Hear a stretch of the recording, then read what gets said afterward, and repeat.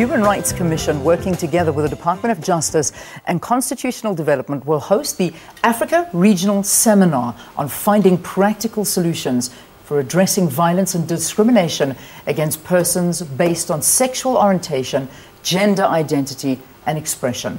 This seminar is prompted by the resolution adopted by the African Commission on Human and People's Rights entitled Protection Against Violence and Other Human Rights Violations on the basis of their real or imputed sexual orientation or gender identity. Quite a mouthful, I know, but let's let my guests unpack it all for us. And joining us in studio is Advocate Pansy Tlakula. Now, she is the chairperson of the African Commission on Human and People's Rights. She's joined in studio as well by Faraaz Mahommed. He is a senior researcher at the South African Human Rights Commission. Good to have both of you. Welcome to the program. Good morning. Thank you. Just introducing it is quite a mouthful and to get through, but it is of utmost importance. Just talk to us a little bit about the resolution adopted by the Commission at the 55th Ordinary Session. I think that was held in Luanda. Yes, in 2014. Indeed, we had to adopt that resolution because of the many complaints that we received regarding violence perpetrated against the persons on the basis of their real or imputed sexual orientation, gender identity and expression. And, the problems that they encounter are quite serious. Violence, for instance, arbitrary arrest and detention, and even murder. And you would recall that in about 75 countries on the African continent, sexual or homosexuality is a criminal offense. Yeah. So people are arrested on the basis of their sexual orientation. When crime is committed against them, if they go to the police to go and report, most of the time nothing happens. So we're living on a continent that is very homophobic. But we must remember that we have the African Charter on Human and People's Rights, which protects the rights of everyone. It protects everyone, equal protection against, in fact, it provides that everyone has equal protection of the law. And it says that everyone has the right to enjoy all the rights in the Charter without discrimination of any kind. Yeah.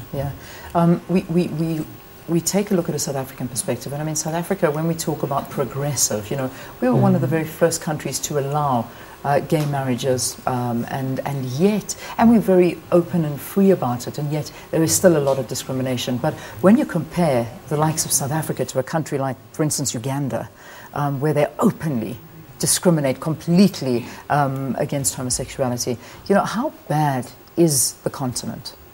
So I think, South Africa definitely has very progressive legislation in place. We were one of the first countries to include sexual orientation as a prohibited ground for discrimination in our constitution. We also, as you said, were the 5th country in the world to legalize gay marriage.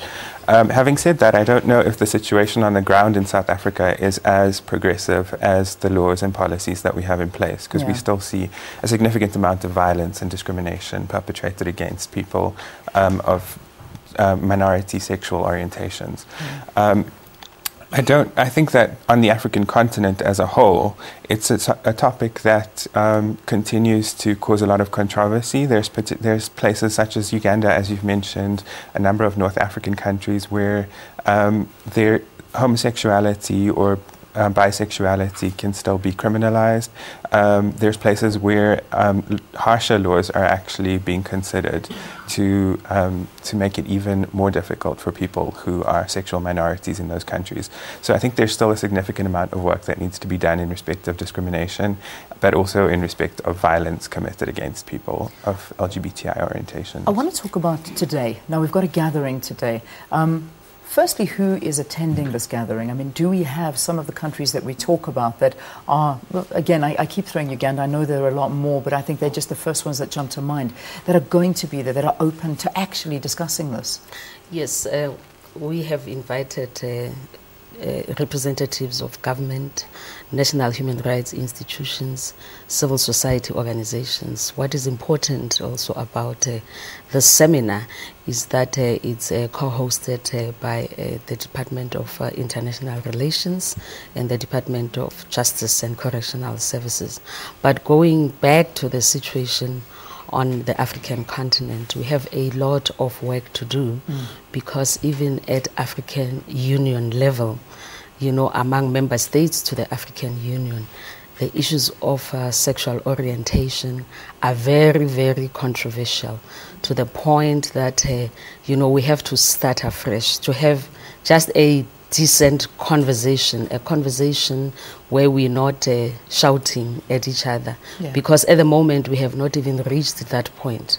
We are at a point, at least at the level of the African Union, where some people hold the view that there is no need to talk about sexual orientation at all, because it is against the African traditional values.